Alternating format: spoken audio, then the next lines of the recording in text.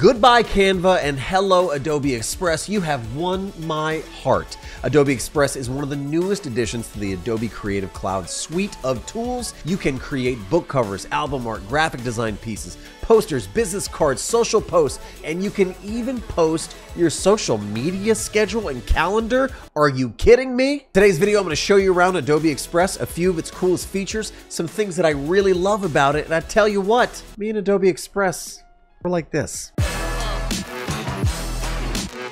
All right, before you jump all over me and tell me, but it's not a real design tool. It's not for real designers. I know a lot of people who are making six figures off of Canva, and I think they'd be able to do that here off Adobe Express as well. It's a pretty cool tool. Let's show you around a little bit. When you open up express.adobe.com, you can find your left-hand bar that has all of your dashboard, your projects, your brands, your libraries that are connected to your Adobe CC libraries. Come on.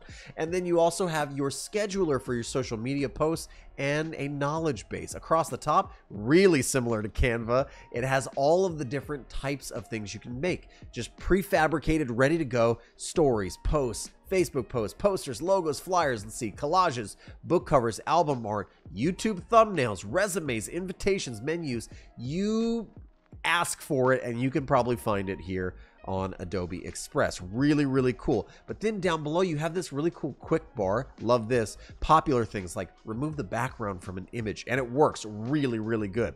Resizing images, converting things to GIFs.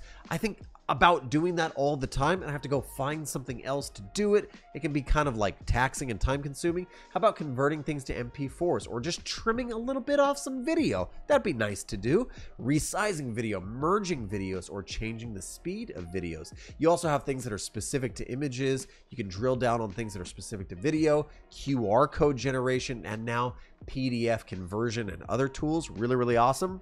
Below that, we have a bunch of templates that are just for me. Small business, personal, social, and then you have a bunch of popular templates. It's just Canva template kind of creation stuff. Maybe some kind of like promotion on how it plugs in with other Adobe apps. That's fine. I'm not opposed to it. I like it.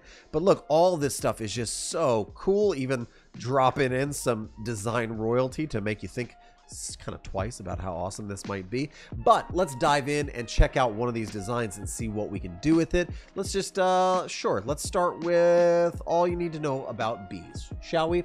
We'll just jump in and create that. Tap that and you get this prefabricated, preloaded template for you. If you don't like this template or what it offers you, you can always go to the templates tab on the left-hand side and you can search through all the other templates that are there. You also have text options, photos that you can add, shapes. So if we wanted to drag a shape just like Canva, I can just pull one of these in here, drag and drop.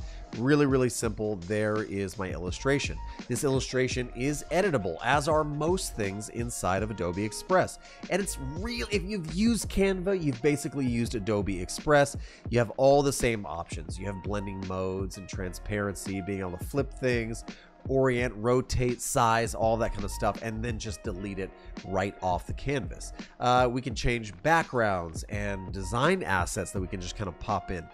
We also have the connection down there with our logos if we've created a brand and we want to bring stuff in, or our Adobe Libraries. Like we have all of our libraries from our projects you can find and open up in the rest of the Adobe suite, in Photoshop, in Illustrator, in XD, whatever. They're all available to you here as well. And all of this stuff has just great, like basically functionality through it, right? We can double click and we can type in and change the text here. We get like a preview of that in real time, which is really, really nice. Lots of great font options, typography options. Of course, it's all baked into, you know, Adobe fonts, which is really, really cool. You have all the same options there, except now we have some effects. Like maybe we want to just drop a shadow on this guy and then dictate what color the shadow will be. Super good. We drop an outline on this thing as well. And then we have some font recommendations, which is really, really cool down here in this helpful little panel. So, hey, maybe we don't like that one. We want to do something a little bit more like that and just scale it up. Real-time bees. I don't know how that came to be, but it is pretty rad. It's pretty cool. Let's go back to Discover. What else do we have? Maybe we don't want to be making this bee kind of illustration here. That's fine. You can always just go back to Home.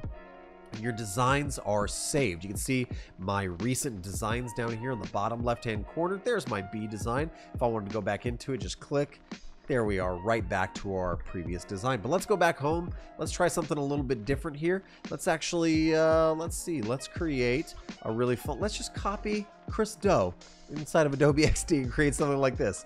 We'll take Chris Doe out of there. Let's upload our own image, shall we? Let's go to Photos, Upload a photo. Go into my photos. I'll grab like an avatar of myself, see if we can upload that. Okay, pretty cool. Can we remove the background from here? Absolutely we can. Directly in the Edit Image panel, we have the option to remove background. Let's see how good of a job it does. And we just get a little bit of some spinning. It looks really good. Everything looks good. Let's press check. And boom, we have our cutout right there. Let's actually just flip that around so I'm facing the other way. We'll expand it and let's do kind of similar to how Chris was. I think he was a little bit more on the desaturated side. So let's see what we can do here in filters. Let's go grayscale. I love it.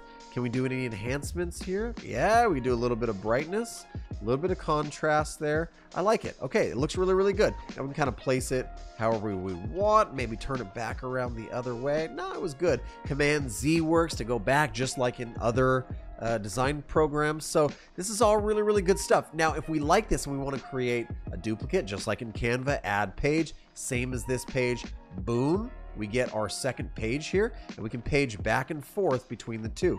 If we want to duplicate this page, boom, we did that. So you are able to view all pages by clicking the icon down below, and we can actually do some like batch editing here where we can say, hey, take all of those and let's just delete those last three. Good, and we'll drill back down on our first one here. So looks pretty good. If we're ready, we can download it in PNG with a transparent background, JPEG or PDF. Let's just do a JPEG and we'll start the download. You completed your first project. Pretty cool. Ready to create more? We sure are. I have some other things that I would like to try. For instance, we can go to our logos section. Actually, let's go back to home really quickly, and we can go to our brands section right here. You can see I've actually created a brand. We can go in and manage it, and we've put in our colors and our logo, and it's given us a little bit of like some more colors, some suggested colors. We've loaded up the fonts, and you can see some examples of how it might get displayed inside of our work. Those are the things that we can actually use. So if I want to go back and re-edit that previous project, which we already downloaded, we could have came into logos and we could have added a primary logo just like that and sized it down. That could have been pretty nice. Maybe even the name that's suggested there up at the top right. Look at that. We're adding some brand assets, and of course we can always go into those Adobe XD libraries as well, or Adobe Libraries, excuse me. So we're saving our project and going back out. We like it. I like it a lot. What about a little bit of video? Can we trim some video, resize video? Let's try it, shall we? We'll trim a little bit of video here. We'll select a sample video and drop it in there. Let's select here and see what it does. We get an example of some, I mean, pretty long. That's a 5-minute video. And if we just wanted to trim it down to like these few seconds right here, you actually can even timestamp and say, I want to trim it down between, you know, 1:18 and 1:22, really precise. And then we can actually change the size here. Let's go portrait, fill the screen with our video, drag around to pan. We're doing like really cool like video, like basic standard like video stuff. I can see using this all the time. And then even go square, fill the screen, really nice. Let's just pan right there. And then again, boom, we love how it is. We download our video. That is pretty stinking cool. And I think that the reason Adobe is able to do this is because they've acquired and plugged in so many different resources for video and for, you know, online like web tool creation, all that stuff, that they're able to do all of this stuff. Well, it's really cool. I love it a lot. And then the last kind of bell and whistle that I love very much, besides the editor, which is really great, besides the brands and the assets and the and being able to tap into your Adobe libraries, it also comes with something called schedule.adobe, which is going to go ahead and compete with things like Later or different social media posting and management kind of scheduling tools.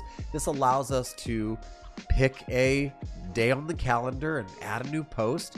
We can add media, and we can say, hey, just upload it from my device, or head over to Adobe Express. We just made a really cool post here. So let's grab that post that we just created inside of Adobe Express. Love it. Let's upload it, and then let's select the category or the destination we want to send this to. Okay. Okay. So it tells us, you know, some restrictions around Instagram or some of the other platforms, maybe LinkedIn, Facebook, Twitter. We can post to all of these if we want to, which is really cool. And then we can say, hey, let's post it at whatever time on, let's do like the day after next, and we'll schedule this post, and boom, it's done. We have successfully scheduled our post. It has no caption to it. We can go in and actually add the caption if we'd like to, and even add a first comment, which is really cool. This right now, as far as at this very moment, seems to be free to use with no limitations, as long as you have an Adobe subscription or an account to use Adobe Express. That's pretty wild, actually, if you ask me, because that's an expense that a lot of designers who are creating social media posts and trying to maintain their social presence have to pay for on the side. Now it's all kind of baked in here. And so all in all, I'm just going to go ahead and say that Adobe Express is a Canva killer. It's a later killer. It is a great resource and asset, especially even for designers like me who love using the rest of the Adobe Creative Suite, who love using Photoshop and XD and Illustrator, all of that I'm super into. But sometimes I just need to make a social media post. Sometimes I just need to trim a video. I don't want to fire up Premiere Pro. I might just be able to do it right here and then actually export things for all the different sizes. For social media, are you kidding me? This is, for me, absolutely mind-blowing. I want to hear what you think about Adobe Express, though. Let me know down in the comments. And if you enjoyed this video, make sure you leave a thumbs up, subscribe to the channel, and ring that bell so you know when more videos like this one come out. If you have any questions, leave those down in the comments. You can also find a link to Adobe Express down in the description of this video. I hope you're having an amazing week. I hope you're designing amazing things, making amazing things, and using tools that help increase your productivity and decrease your workload. I'll see you in the next one.